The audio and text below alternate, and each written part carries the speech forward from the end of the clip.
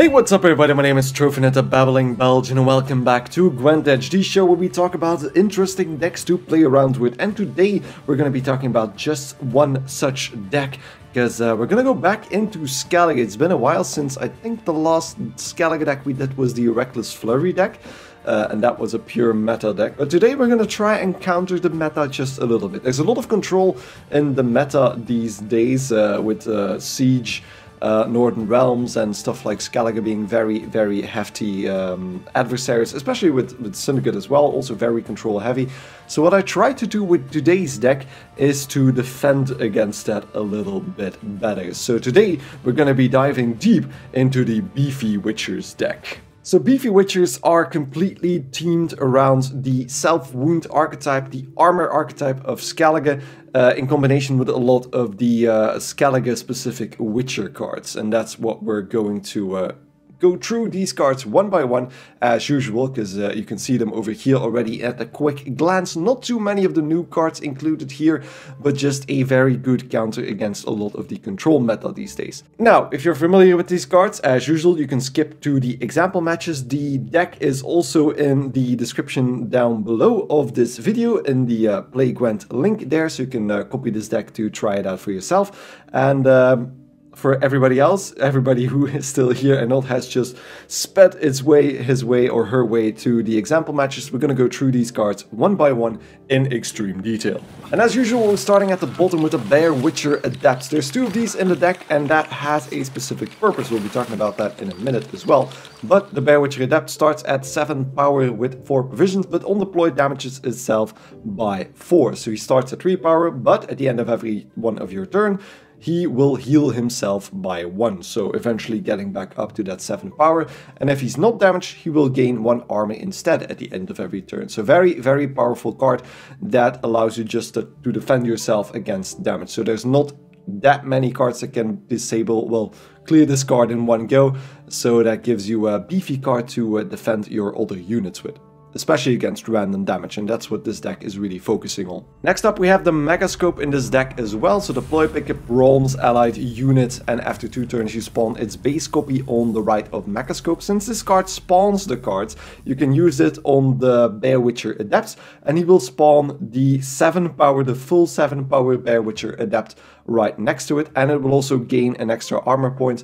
Although, no, that probably won't trigger, because the Megascope triggers first, triggers after the end of turn abilities.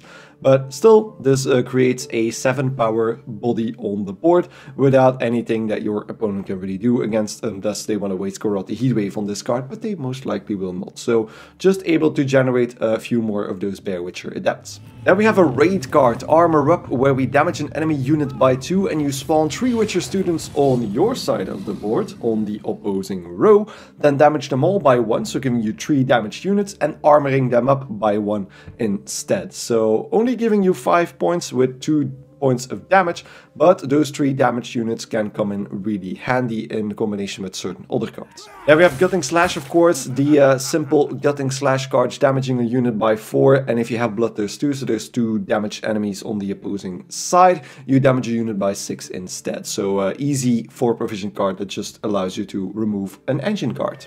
Then we have one Heimei Herbalist in this deck as well, since we're trying to damage ourselves a little bit as well. Some small amount of healing is definitely very useful in certain situations. So starts at 2 power, and she gives you some healing if you put her on the range row, so you heal an allied unit by 3, and then on top of that boost that same unit by 3 as well.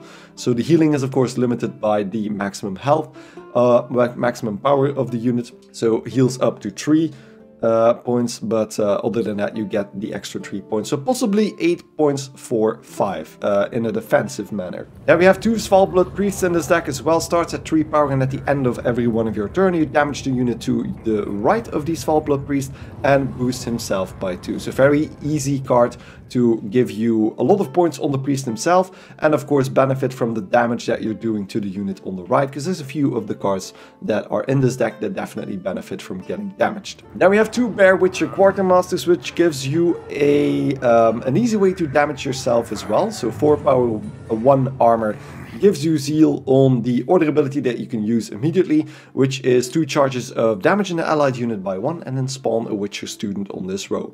If you manage to put that damage onto units that don't really care about the damage, then you basically have another 8 points for 5 provisions. Also a very good target for the Megascope if you don't really have a Bear Witcher Adept to target it with. And then basically the reverse of the Herbalist from before, so this is a Bear Witcher, starts at 8 power, but he damages himself by 3 on deploy, and at Adrenaline 4 he also damages an enemy unit of your choosing by 3, so giving you 8 points, but more in an offensive way than what the Heme Herbalist does. Then we have the Heim. The Heim is a very cool card, and it's starting to see more and more play again because of some of the other buffs. But the Heim starts at 1 power, but his deployability, its deployability I should say, is very, very cool. Because on deploy you swap this unit's power with a damaged unit's power.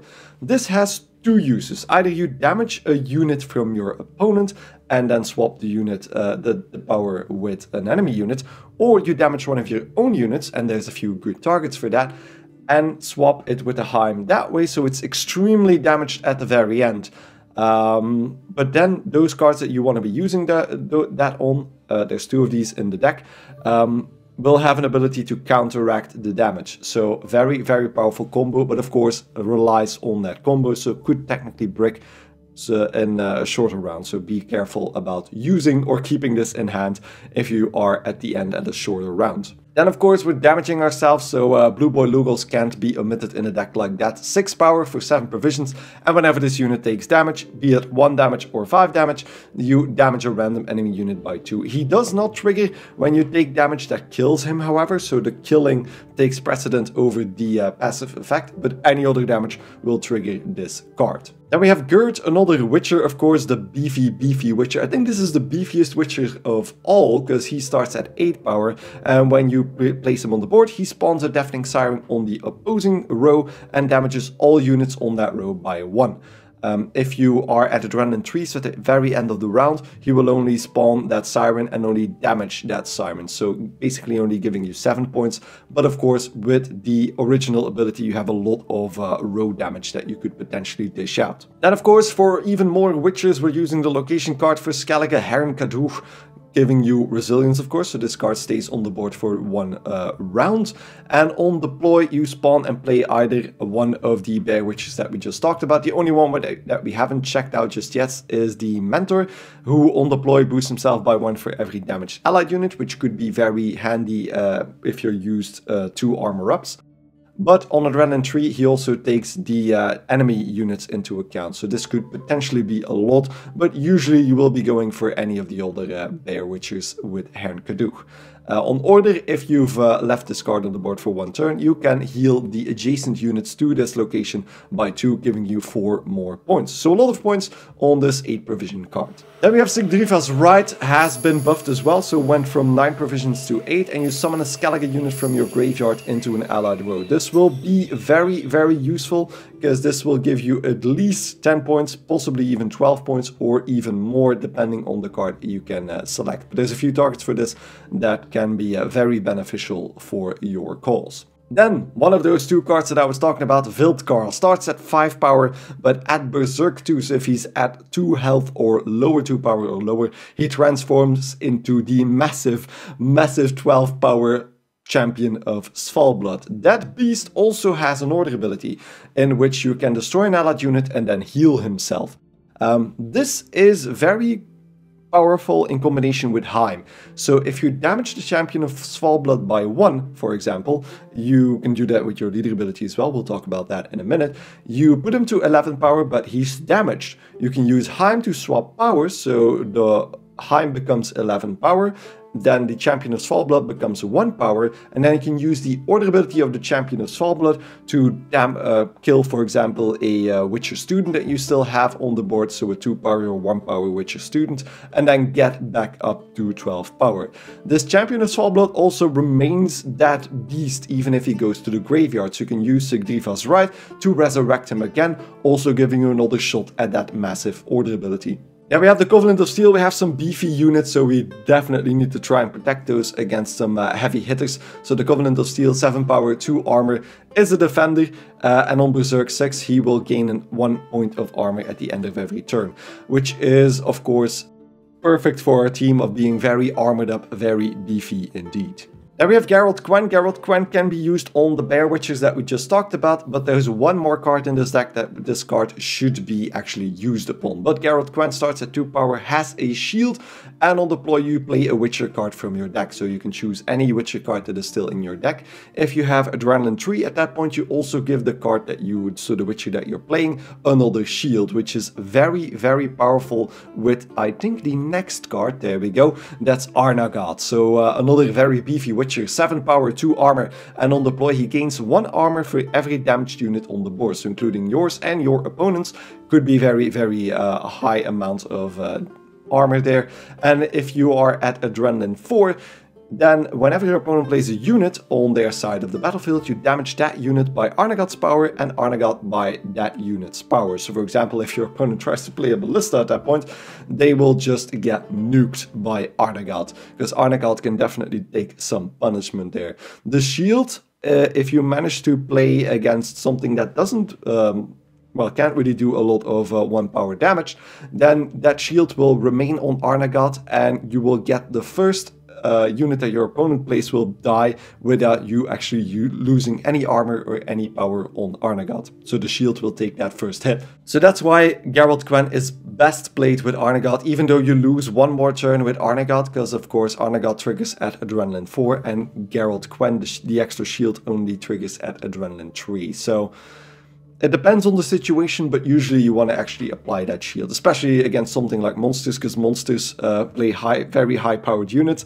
But with the shield on Arnagat, that high-powered unit will just take a massive 7-point hit whenever they are being played. And then we have the final card that is a very good target for both Haim and Sigdrifa's Right, is Olaf. Olaf starts at 10 power for 10 provision, so already giving you the provision cost back, but on order he will boost himself by twice the amount he is damaged. So imagine that you use Haim on this card, you damage Olaf once, he goes to 9, Haim is played on Olaf, Haim takes the 9 points and Olaf goes to 1, and then you trigger Olaf, you actually put Olaf to 18 points, because the 9 damage will be duplicated.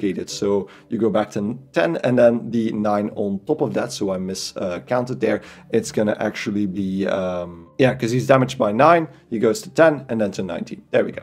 So that's what's gonna happen, and hopefully you'll see that in action in a minute. Then of course we need some tall removal, so we put Karate Heatwave into this deck as well. Just allows you to banish a unit or an artifact, taking care of scenario cards or very high powered units in one fell swoop. And then the final card is what we actually use those Bear Witcher Adepts for. So Portal, on deploy you summon a random 4 provision card from, well, provision unit from your deck to the left of this card, and after 3 turns you pull another one from the deck and put it on the right. Since we only have 2 4 provision units in our deck, this card will always pull the Bear Witcher Adept. Since they are summoned, they also don't damage themselves, so this is a 14-point card basically because of the Bear Witcher Adept. The only thing that you of course need to be careful about is that if you have Portal in hand, leave those Bear Witcher Adepts in your deck. Mulligan them away and be sure that you don't pull those, because otherwise this card will only be 7 points. Then of course tactical advantage, just as our stratagem, we don't really need to veil all that much. We can better use those 5 extra boosts on something like Blue Boy Lugos, getting us more damage out of his ability. And then the leader ability of course is Ursine Ritual, allowing you to damage an allied unit by 1, and you can do that up to 5 times. And once all those charges are gone, you spawn a Bear Abomination. Kinda got a buff in one of the previous patches with the fact that the Bear Witcher Abomination is now 6 points as well. And that's it for the deck overview, so let's go into an example match to show you hopefully how well this deck does against certain meta decks at the moment. Okay, now first round against Jackpot. Okay, that's gonna be a tough one, because Jackpot doesn't usually have like a lot of control that is on the lower end of the spectrum. But we get a good hand to start with. We get Portal and both Bear Witcher Adepts in our hand, so we're definitely going to be able to use Portal effectively there. The 2 Quartermasters are good as well. Hernkadooch would be nice. But other than that, I think maybe we can get rid of the Heimei Herbalist. because she's not going to be that useful. And then we get the priest in return. Okay, so we can start with Portal to get our double Bear Witcher adepts on the board. Now, opponent starts with a Mutants Maker. The new Jackpot ability is really overpowered, so they're just gonna speed it up to a full coin pouch as quickly as possible. So let's put the priest right next to the adept to get our first point loop going. So that's basically 2 points every turn, since the priest will always hit the armor. And now we got the Casino Bouncer, so they're just going for some tinning. I can just use the armor up ability here, although I could use that later on, but there's not really a good alternative for it. So let's just hit the Mutants Maker with 2 power, with 2 damage, and then end that turn there. And we get our second Bear Witcher adept, and as you can see, just the point totals from that alone is huge. It does provide you with a very big Igni target, but that's not going to happen at the moment, I think. We are not at Horde just yet, so those Passiflora Peaches are not going to be useful. Do I just hit it with that? I think our opponent might actually pass this first round. So I'm going to keep my Gutting Slash and just use the Quartermaster and hit 2 of those Witcher students and then boost 1 of them. Because I don't really have a good target for the boost anyway. So 37-14 might actually be pretty good. Yeah, there we go. Okay. That's good. That's good. Okay, so against Jackpot, I think I'm gonna actually push. Because they have no carryover. My hand is not the best, to be honest. I can get rid of the Megascope and get another Priest, but the Priest doesn't really have a good target at the moment. Might as well get rid of Arnegat, since I can pull him with Geralt Quen. And I need to go first, so I think I'm just gonna use the Quartermaster first, since there's not a good alternative. So let's just use the Quartermaster first. Ooh, and we get Fistek. Fistek immediately, that is interesting. We can use this Fallblood Priest right next to that. And just damage this Fallblood Priest twice, or just hit one of the Witcher students. It's already gonna be at 4 damage. They can definitely take out the Priest right now, but there we go. And there we get Horson's Freak Show. Okay. That's gonna take care of the priests, but other than that, yeah. Don't really care too much, to be honest. But I really don't have a good hand to continue, do I? I have none of my good cards. They're all still in here. Look at that. Look at that. That's an entirely golden deck there. So I am gonna pass at that. So opponent will try to take advantage here. Yeah, okay, so that's only 1 coin extra in the next round, so fair enough. We lost that round, but at least the Horson's Freak Show is out of the way. That's a big damage dealer, that's gone. And then we get, okay, so Olaf, that's good. The Megascope is crap at this point. So we're gonna be able to, okay, so I need to be careful, because if I pull Arnegat now, Geralt Quen is useless. So I need to get rid of one of the Bear Witchers. Okay, we got, okay, that's really good. We get Wildkarl. Wildkarl is the man. Just the biggest, hugest beast on the board. We still have enough self-damaging, but look at those gold cards in our deck right now. That's really hurting. Okay, so the tax collector is gonna get Gutting Slashed immediately. Want to get rid of those small engines as soon as possible. Now we get Horse Borsodi, gaining them 3 coins, so that is fair enough. I think I'm gonna start heavy with Olaf immediately. There's a few ways they can deal with Olaf. Probably, well, not in the least of which is poison. So it might not actually be the best option to use it that soon. But I don't really have a good other card. So Olaf goes down first. He's at 10 power, so he can't be seized by Philippa either. But I don't have Sigdrifa's right, sadly, so I can't resurrect him if he dies. And we get the Sewer Raiders next, so they don't really do anything. And our opponent doesn't use their Fee ability, so I am gonna just whammy the combo on the board now. So Haim on the damaged Olaf, and then Olaf is gonna go up to 19 points. There we go. And now we get Horsten Jr. on the Heim, damaging it by 6 and maybe destroying it afterwards? No. Okay. I could use Herrnkaduch now, but I think it's a bit too early for that. But it's basically too early for any of those. But Gert can actually go in the back. That's going to be 3 more damage on that back row. There we go.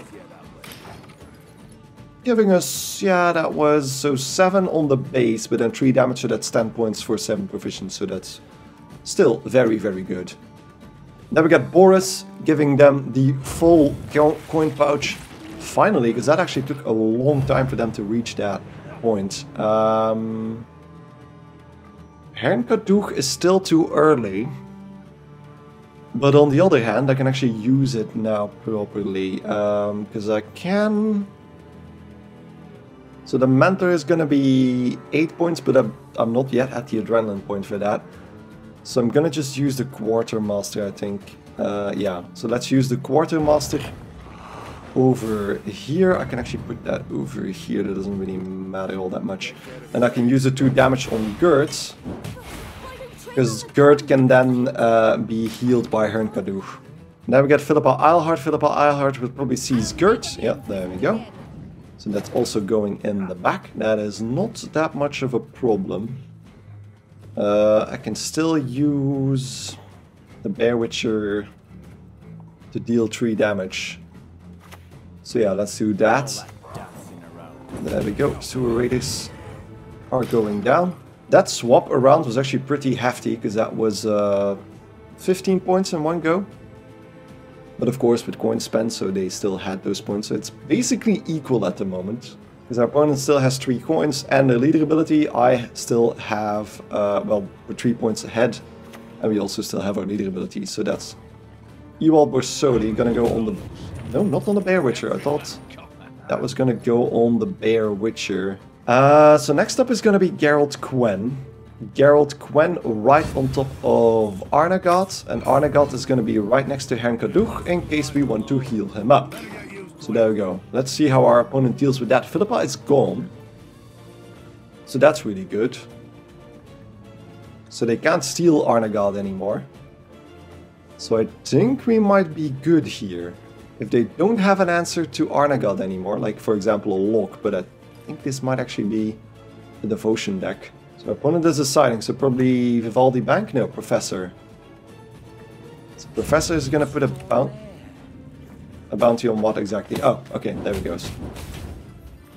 So it did bypass the armor, so that was good on them.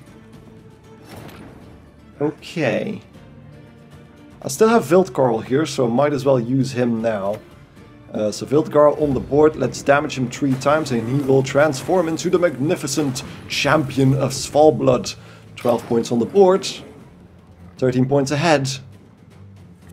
With, there we go, there's Jackpot. Jackpot for 9 coins going into Sigurruven.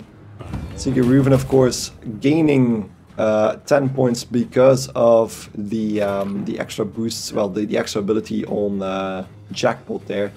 If our opponent now uses Caesar Bilzen as the final card, I actually want to take care of Sigi. So there we go, Sigi goes down. And that's that.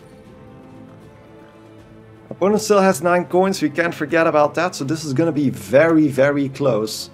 And Caesar, there we go, triggers the profitability, but it's not doing anything, and they can only spend those coins anymore. 1 more point of vitality, so that's 10 points.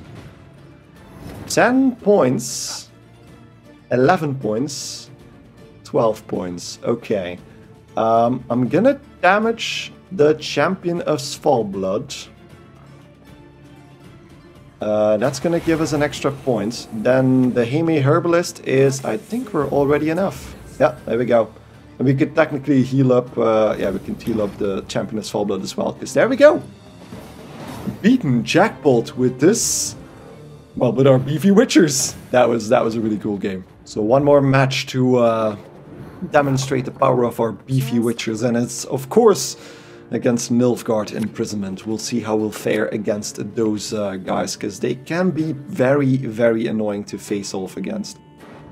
We get a Witcher Adept to start. We don't want that. Of course, we want to have Portal in return, but that doesn't seem to be in the cards. We can get Armor Up, giving us an immediate target for... might as well keep it like that. Heim is not useful at the moment. We get Portal. Okay. That is basically ideal. Okay. Really good.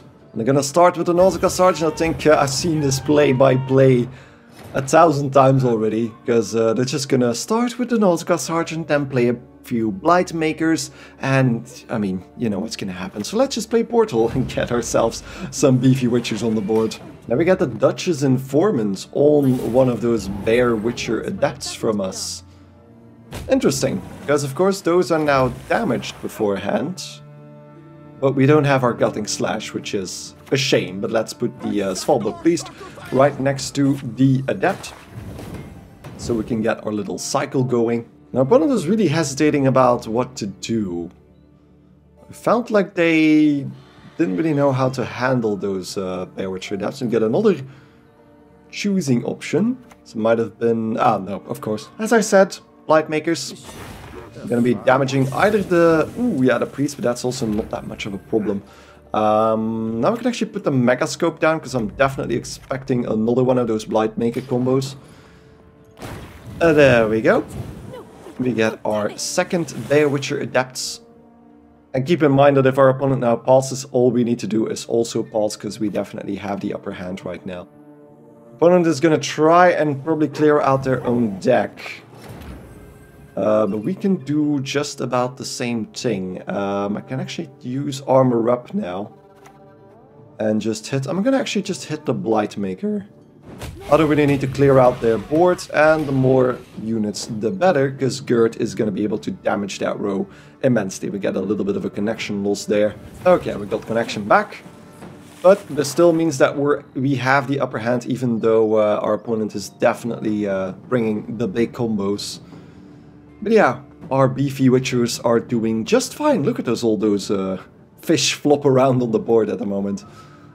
It's just lovely. And we get a pass from our opponent. A pass. So they want to go into... But I'm not going to do that, of course. I want to go into a push next, and then into a longer, a short round. So let's hit those two boys. Doesn't really matter. And we can get a lot of more points where that came from, of course. We're going to get 2 more points from the Priest again, so that's 44-34. But we still have our leader ability. We have a lot of gold cards in our hands, and if our hand is really good next up, it's going to be just perfect. Corralti Heat Wave, that's a good start. We can take out Masquerade Ball with that. The other cards are not that good. Armor Up needs to go. We get Herrn Kadoog, that's a good card. Do we get rid of the Fallblood Priest? He could be pretty beefy, but of course also a good target for any poisons or locks. Let's get the Bear Witcher Quartermaster out, and we get a Bear School Witcher in return. Let's put the Covenant of Steel down immediately. And then just push regardless. I want to just drain our opponent's card supply here.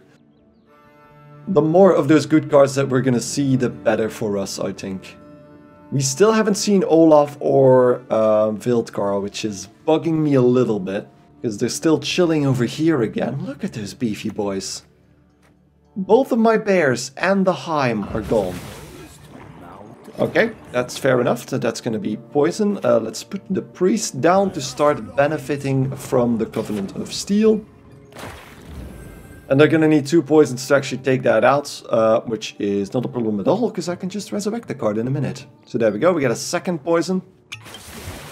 And I am not gonna care one bit, because I'm just gonna resurrect that man, well, that man and that woman, because it's a lovely love story on that card, isn't it? Look at that. That smile on her face and his face as well. And we still have our... that actually didn't give us the... wait, where's the defender status? I think that might be a bug. Is the defender status still on there?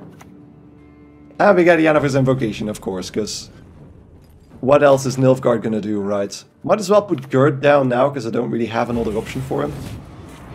And there we go. And then the priest can still start ticking down further. Our opponent now does have a defender on the top of their deck. And we get a lock on the priest. That was also to be expected, but that's good. That's the first lock gone. I'd love to see another lock. We get Dead Man's Tongue instead. Dead Man's Tongue is probably gonna boost that Siren that we put on their side of the field. But I'm just gonna put Heron Kadooch down as well. We can get some more extra points out of that in the next round. There we go, 8 points on that Siren. And that's basically their turn. So let's do Heron Kadooch next. And just use the Bear Witcher Quartermasters maybe? Nah, we can go ahead with the Bear Witchers. Just damage all the things. There we go, damage all the things. Then we get Roderick of Duntine in between. Ooh, and they're going for the defender immediately. Interesting.